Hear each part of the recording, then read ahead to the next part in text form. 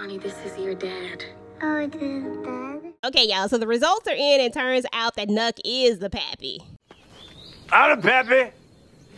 What's up, y'all? What is up? It's your girl EJ back with another quick chat. Now, y'all been out here in these shy streets trying to figure out how in the world is Nuck Kesha'S baby daddy, because it felt like Kesha was gone for a really long time and it just doesn't seem to add up. But some kind of way the Dana test says that Nuck is indeed the baby's father. So we're going to try to break it down and come up with a timeline and see if it truly is plausible, or did the Shy really reach on this one.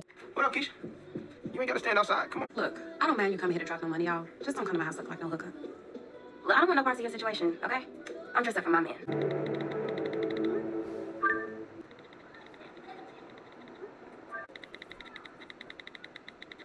Kesha and Nuck are dating, right? We're going to learn about this in season 3, episode 1, when Kesha goes over after the wedding is over with, because y'all remember Emmett made that whack food for the wedding. You know, this was when he was first starting out, y'all. He was trying. But anyway, he makes that whack food. Kesha goes over there to pay it. And I think that was like either episode 1 or 2 where she goes over there to pay it.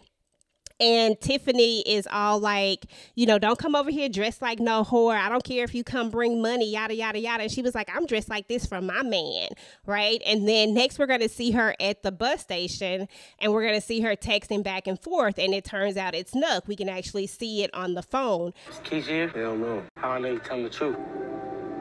I ain't leaving without my sister. Kevin knew about this already. Kevin knew that she was sneaking out the house to go and see this guy, right? He talks about it in a couple of different episodes. After Kesha returns, he goes over there to the trap house or the pimp house, whatever you want to call it, where Nuck is, and he actually confronts him about, is his sister in here? So it's a lot of different times where we kind of find out that Kesha and Nuck were this thing at some point. So we know that they were dating 100%. Now, the biggest thing is that a lot of people are like, the time, she had to have been gone for at least 4 or 5 months. It's been 2 months. Exactly. So why are you in such a hurry to move on? I just think it's time for us to start the grieving process. Well, if we go to season 3, episode 7, we actually find out how long she was actually gone, because Nina and Dre are going to get into an argument. Dre is pushing her to pack up Kesha's room, remember? So Kesha was indeed only gone 2 months, because right after that is when they actually find Kesha. That's when Ronnie goes and finds her and basically brings her home.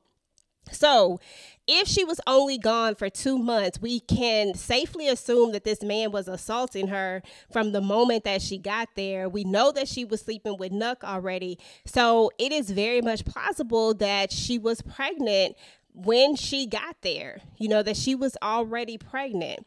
Now, I know that as we kind of go through this whole pregnancy thing, I can't personally find a time frame. Like, I don't see where there's ever a time where they say, oh, she's this many months pregnant. Like, I honestly can't find that. And to be fair, I didn't go search like a lot for it. But the little bit that I did search, I didn't find anywhere where they actually say ever how many months she truly was pregnant. And I also don't ever see where they say anything like, oh, the baby was born early or anything like that. Like, I honestly don't see any of that either. Kesha is a very small person, so she could very well be pregnant and, you know, nobody would, and she would never show. I do know that they do show us when she takes the pregnancy test and when she learns about being pregnant. And I think that everybody just naturally assumed that it was this guy, that nobody ever thought for 1 second, including her, that she could have been pregnant when she got there. But it is very much, it's not far-fetched. You know, at first I was like, maybe this is just too far-fetched. Like, I know y'all trying to move the story along and it just feels like y'all reaching.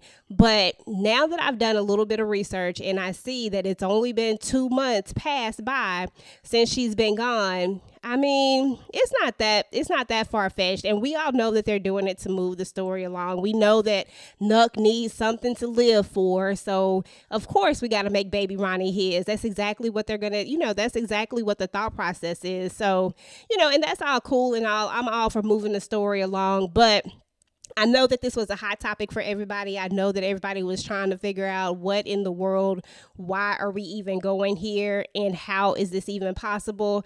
But that's how it's possible, y'all. At the end of the day, it felt like Kesha was gone for 50 years, but yeah, she was only gone for 2 months. So there's that.